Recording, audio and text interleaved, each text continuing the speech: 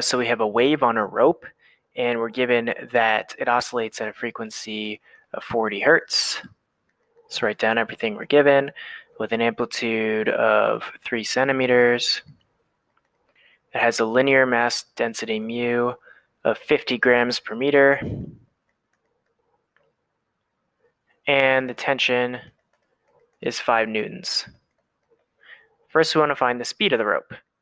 And we can use our handy equation. V is the square root of root of F over mu. And that tells us that it is plugging in the tension here and mu here. That tells us that it is it is 10 meters per second. B, we want to know what the function is that describes the wave. The wave. Actually, I skipped ahead. That's part C. Part B is we want to find the wavelength. We can use lambda. Our equation lambda is equal to V over F to tell us that it's 10 meters per second over 40 hertz, which is 0.25 meters, and that gives us lambda. Then finally, see here, we want to find the function y of x t that describes this wave. And we know that for traveling waves, our waves are described by the function a cosine of kx minus omega t. And k here is 2 pi over lambda. Omega here is 2 pi f. And so we just plug and chug what we have. This is going to be 3 centimeters times cosine of 8 pi radians per second times x minus 80 pi radians per second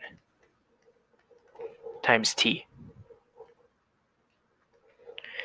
And then finally, well, not finally yet, but for part D, we're asked to find the maximum transverse acceleration.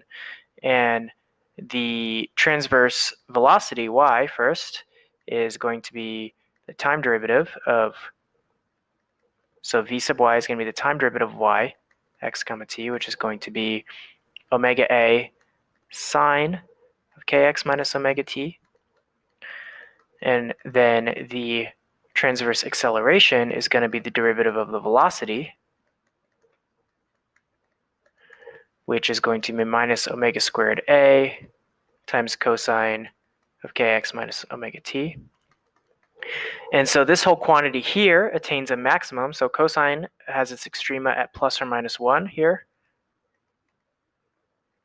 And so a max is going to be omega squared a, which is equal to 1,890 meters per second squared. And in this problem, we ignore gravity completely. And so part E wants to know, is it a valid approximation to ignore gravity in this? Well, if you compare the acceleration, the maximum acceleration of the rope, to the acceleration of gravity, we see that 9.8 meters per second squared, which is the acceleration of gravity, is much, much less than A max. And so we're going to say yes, it is totally fine to ignore gravity here because it's very small compared to the accelerations that we're dealing with in the rope.